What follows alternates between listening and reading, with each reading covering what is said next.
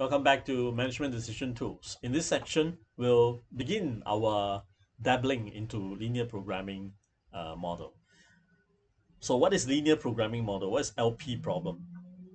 Think of LP as a tool, much like a hammer screwdriver, to solve a category of problems where you have constraints, you have limitations, you have restrictions, right? You have demands, and also at the same time, you have an objective function, a way to measure what's good, what's bad.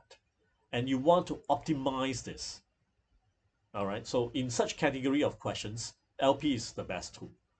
What should I do so that I can get the highest amount of profits within this set of constraints? What should I do so that I can minimize my total cost so within this set of constraints, and yet producing enough quantities to meet daily demands and so on, right? So all these problem descriptions, they are very readily translatable into LP uh, problem formulation. So I've just given a brief mention of examples about maximization and minimization, right? So in LP, we always have to talk about maximization or minimization, or in short, it is optimization.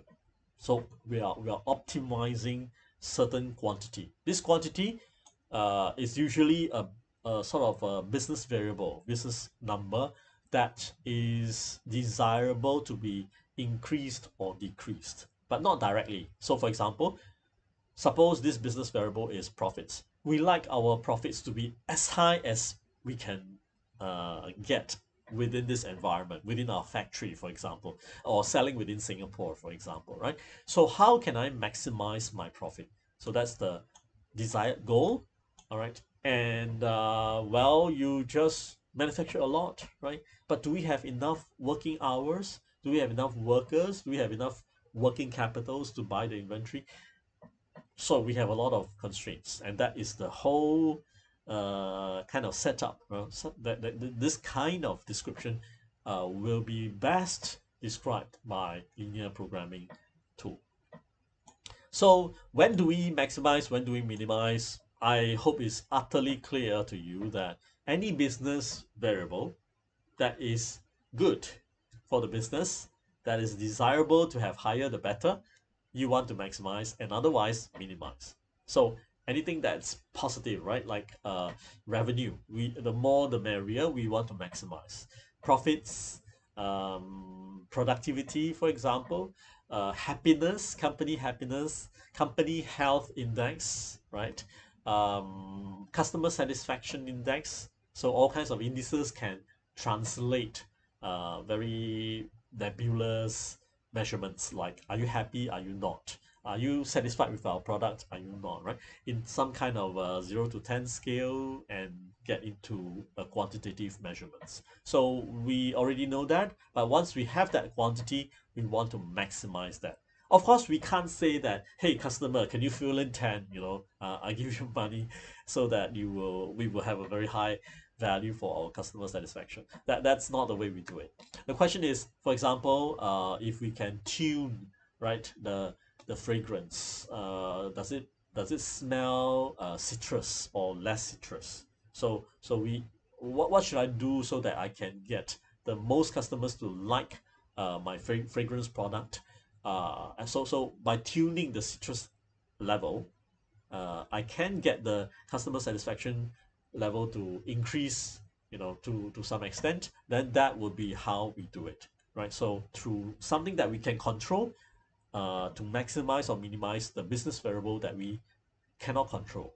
Okay, so now anything that is negative, that is doing damage to the business, that is no good for the business, you want it minimized. So for example, total cost, right? So can we minimize the total cost? Or can we minimize the fixed cost, which is going to yield a different solution, likely to yield a different solution than if our aim is to minimize the total cost. How about to minimize the total waste? That doesn't waste sound like cost? It's true, but sometimes the conversion from waste to cost is not linear, right? So if we want to go from if you want to deal with minimizing waste, then specify directly. So minimize waste by doing some other things, right? What else do we want to minimize? We want to minimize idle time.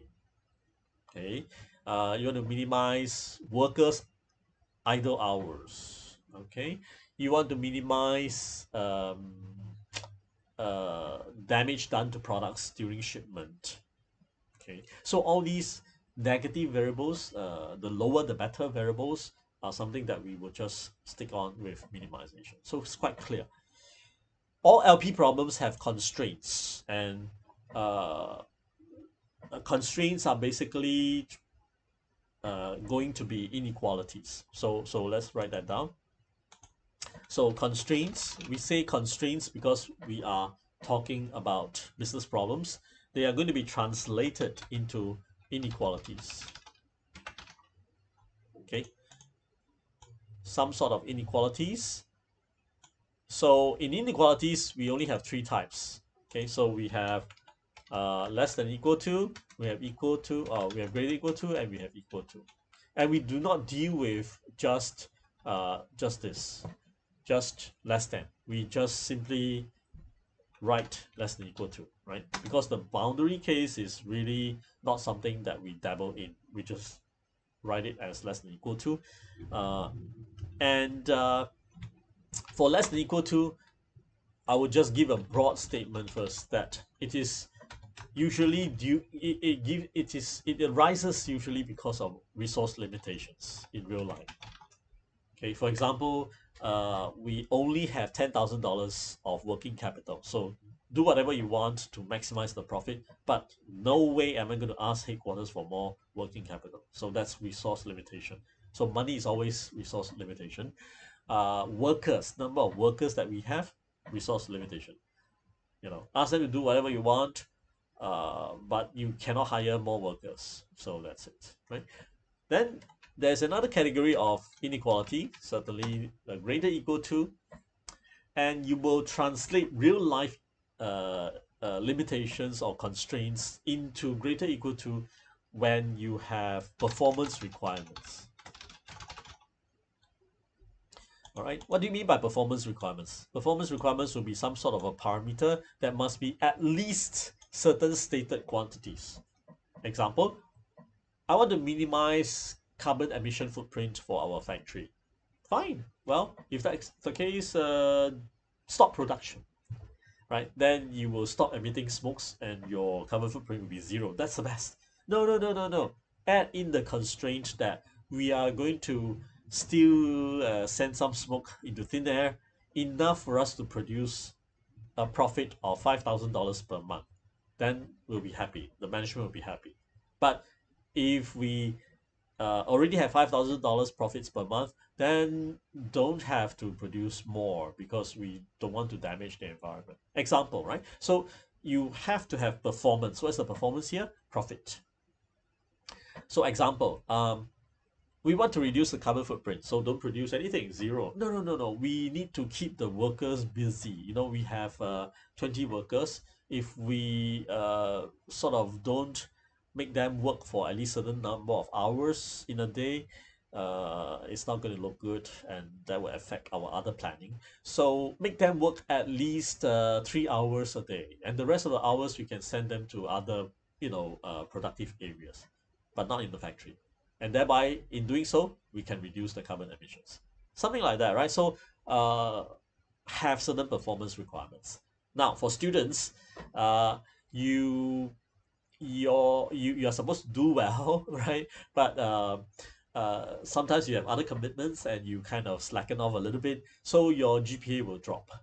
But well, the university says, yeah, you can drop as much as you like, but hey, to stay in our university, you better have at least 3.0 out of 5.0. So make sure you can do whatever you want. You can ignore your homeworks and all that, but if your GPA drops below 3.0, out you go, isn't it? Yeah. So that's another performance requirements on your GPA calculate results. Then finally, we have the equality constraint, which is to be thought of as sort of exactness, right? So exact requirement. And you can also equal sign is not an equation here, but used as an inequality. Think of it as representing two constraints, uh, less than equal to and greater equal to.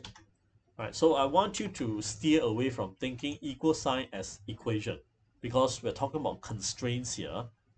All right, and thinking about equal sign as equation will confuse us, especially when you're learning this the first time. So I keep myself uh, aware of the fact that equal is not equation, and don't try to solve it by cancelling and all that stuff, by thinking of equal sign as a pair of constraints, less than equal to and greater equal to at the same time. We'll see some examples of that.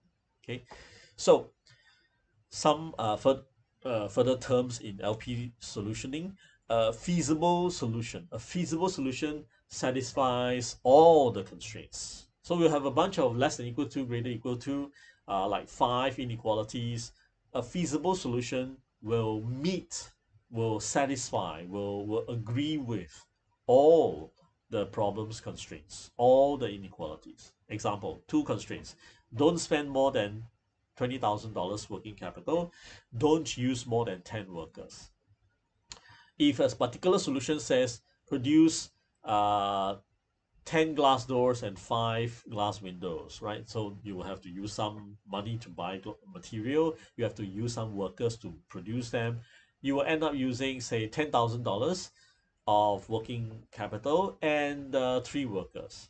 Okay, so that's okay. It's feasible because we can do it. Feasible in real life means can be implemented. All right, so feasible is a word in mathematics. Satisfies all constraints. But you must always think of the parallel. And it is thinking along this parallel that is where your expertise comes in. That is why companies favor your know-how. That is why company hire you, right? So um, a feasible solution is a point here that satisfies all the problems constraints. In real life, a feasible solution tells us that it can be done in real life. No problem. We have the money, we have the number of workers. Example, what is an infeasible solution? We only have 20,000 working capital, we only have 10 workers. How about producing 500 glass doors and 2,000 glass windows? Well, then you will need $5 million of working capital and 600 workers. Clearly, we don't even think about it, right? That's not possible. So it will break the inequalities on the mathematical side, and it will basically get us a scolding in real life. It's not doable in real life. So it's nice to have this one-to-one parallel. If it is feasible mathematically, it can be done in real life. If it is not, then no. Nice, because now we are seeing real life happening in mathematics. There's a basically one-to-one correspondence, which is